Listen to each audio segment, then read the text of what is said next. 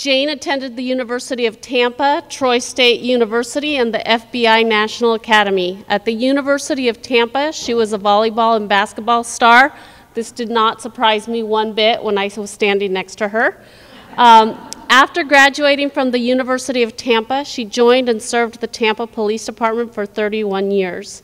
She later became the assistant chief and then the chief of police. Jane is the first woman and the first gay woman to serve in this role. She is a trailblazer in her career and in a way that supports those from underrepresented groups. After retiring as a chief of police, it was speculated that she would be a candidate for mayor. She was, and she is the mayor.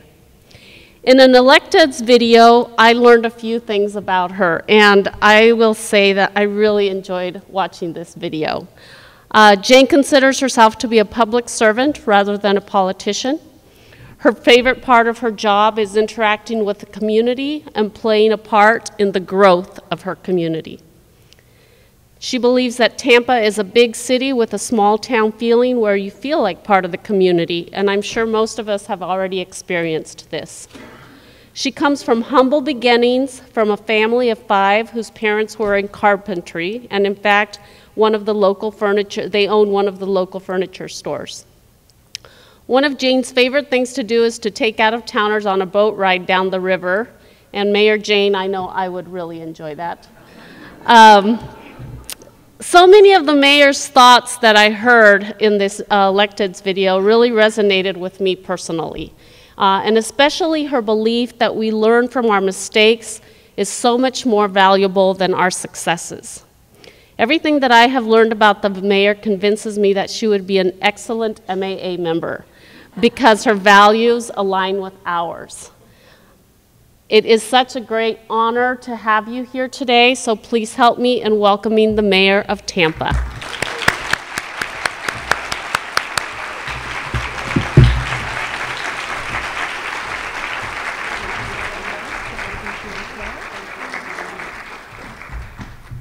All right, thank you, Tentia, and welcome MAA to the beautiful city of Tampa. I'm so glad that you guys chose to come here to our incredible city. I'm a bit proud of our city, a little biased in that I was born and raised here, but Tampa is one of the fastest growing cities in the United States.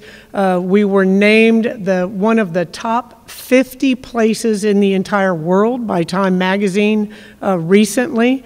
We're #1, sorry for anybody else from other cities in the state of Florida, but we were named #1 city in the state of Florida as well. And a lot of firsts for us, but we are growing dramatically. One of the reasons that I ran for the position of mayor is that the city's going to change more in this time that I'm in office than it has in my entire life. So to be a part of the growth and helping our city realize its potential is just an honor beyond imagination for me. And as Tensia said, I'm not much of a politician. I actually have people that follow me around they follow me around going, this is what she meant to say. So I just kind of say it the way I see it. So again, thank you all. The 3 words that I hear to describe our city the most are friendly, welcoming, and safe. And those 3 words warm my heart.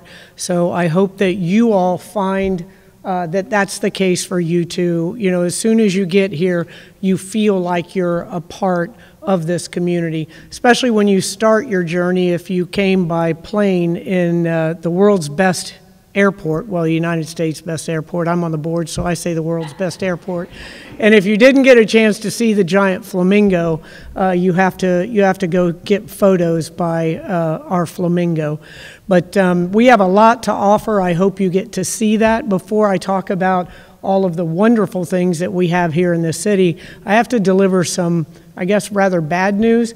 My boat only holds 8 people, so you guys, y'all are the mathematicians, so narrow it down, all right? And I can give you guys a boat ride. But I just want to say thank you for what you do. You know, as professors, as teachers, I just had this discussion yesterday with a group. I was talking about impactful individuals, and when someone asks you, who really impacted your life? Who made a positive difference in your life? One of the first couple names that are going to come out of anyone's mouth is a teacher. Someone who really touched them, who lit that fire, who was able to guide them in a direction, down a path that they may not have even considered that they could travel. So I thank you for all that you do. I do have to admit, I have zero math skills. We discussed this earlier. I just left a meeting I'm presenting to our city council our 2024 budget tomorrow morning. And when I said that I was coming to speak to the MAA mathematics conference, my CFO laughed a little too loudly. So they know, without a doubt. But the one equation that I can do, hands down, is I know that sunshine, water, plus water minus humidity equals big fun. So I can't pull out the humidity, but I can certainly give you the other two without a doubt.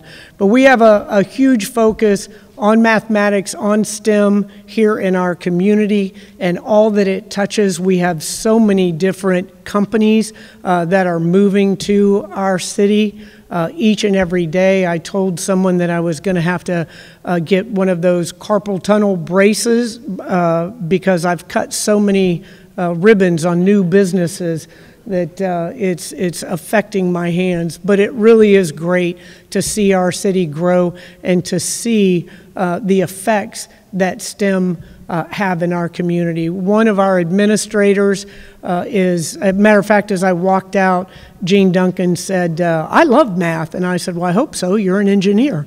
But she has a group, she and some other engineers have a STEM group at one of our local middle schools that encourage young women, female students in the fields of STEM. So a lot going on in our community. I hope that you all learn a lot while you're here, but I hope you carve out some time for fun. I wouldn't advocate for you skipping out on any of the wonderful programs that are going to be presented, but if you have to, we do have some wonderful, wonderful attractions that are all within walking distance here. Take a ride on our streetcar. Our city is a city that was built on diversity. We have, just down the river here, we have the Madam Fortune Taylor Bridge, one of the first freed African-American slaves in the state of Florida. She owned 40 acres right on the Hillsborough River and had all kinds of groves, different trees, vegetables, gardens, and she actually sold a portion of her land to create the city of Tampa. Spaniards, Italians came to Tampa to build the cigar industry. We are known as Cigar City. Any of you guys who like cigars, we've got cigar bars all around. Ybor City is actually where all of the cigar manufacturing plants were factories were at, and that's fascinating. The Newman Cigar Factory has a museum. If you have a few minutes, and you want to see the history of cigar making, that is fascinating, and it's not far from here. Also, they still have individuals that roll cigars each and every day, up to 100 of those. Take streetcar down into Ybor City, you'll find the Columbia Restaurant. It's the oldest restaurant in the state of Florida, and it's easy to remember the year because they have their famous salad is the 1905 salad. I'll give you a little head start on that. If one person orders it, everybody better, because it's loaded with garlic, and it's really, really good. Another heads up tip there, if you get their imported sangria, it is really good. It's got brandy in it, but be very careful, because it's all good till the little old lady with a sledgehammer comes and hits you in the head. That brandy will get you after a couple of glasses of that. But a lot to see and do down in that area. We have Sparkman Wharf. Water Street is the first of its kind neighborhood in the entire United States. We have our Tampa Bay, we are known as. We've won 3 Stanley Cups, and that I know is hard to believe for those people that are from the Northeast, but we are rabid hockey fans. I've never been on ice skates in my life, and I'm a rabid hockey fan. But the owner of our Lightning, Jeff Vennick, bought 50 acres of flat parking land down in this parking lots down in this area, and he has turned that into one-of-a-kind environmentally healthy neighborhood. So I know you guys are staying in the JW Marriott and the Marriott and the Embassy Suites. Those are all part of that. A number of restaurants down in that area. A lot to do on the water. Go out, watch the sunset. Dolphins will come up. We do not cue them in. They just come up naturally. So you'll see dolphins and manatees while you're here as well. But there is a lot to do. Our aquarium is right down the street as well. So please, please, please, enjoy, and I only have one favor to ask of you. When you leave the city, we do have one additional screening process you have to go through if you flew, and that process is to ensure that you have spent every single penny while you're here in the city. You've maxed out all of your credit cards, and I just want to say thank you in advance for helping our economy and our budget out. So I hope you have a wonderful conference and convention. We are, as I like to say, the bastion of common sense and sanity in the state of Florida. Thank you for believing in Tampa. We are a friendly, welcoming community. I did a bit for a video for a national fundraiser for drag queens, and I said in my 31 years in law enforcement, I've seen a lot of dangerous things, and drag's not one of them. So we are here to support everyone in our community. So thank you all, and I hope you have a wonderful time while you're here.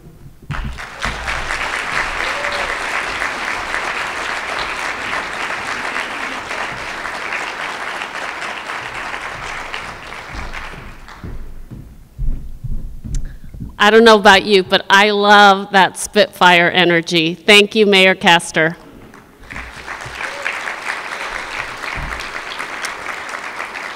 I want to remind you that the exhibit hall is going to open at 7 o'clock, and we will be celebrating some of our prize awardees there. We have a great reception waiting for all of you. Thank you all for being here. Enjoy your time, and we're very excited. We're very excited to be here and to have you all here. Thank you.